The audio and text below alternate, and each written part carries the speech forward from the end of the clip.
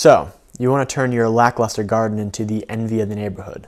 Well, understanding and accounting for soil pH might be exactly what you need. It's actually quite simple. The better you're able to match a plant's environment to its optimal growth conditions, the better it's going to grow. Some plants grow best in a more alkaline environment, and some grow better in a more acidic one. You're going to need a pH meter to test your soil and figure out which one you have. Before you begin the soil test, you'll need to calibrate your meter. Here we're calibrating the meter to known pH values. This will establish the meter's range. It is important to calibrate every time you use a pH meter, or it will not provide a reliable measurement.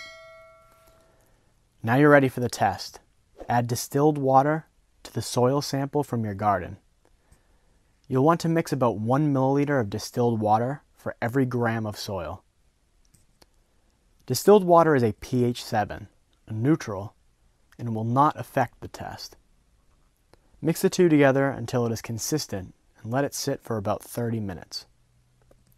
When you're done waiting, you can introduce the calibrated pH meter to the sample and take the test.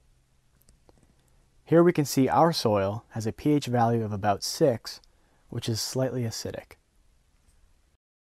Now that you have the pH value of your soil, you'll be able to make an informed decision as to which soil conditioners you need to buy in order to create the optimal growth environment for your plants.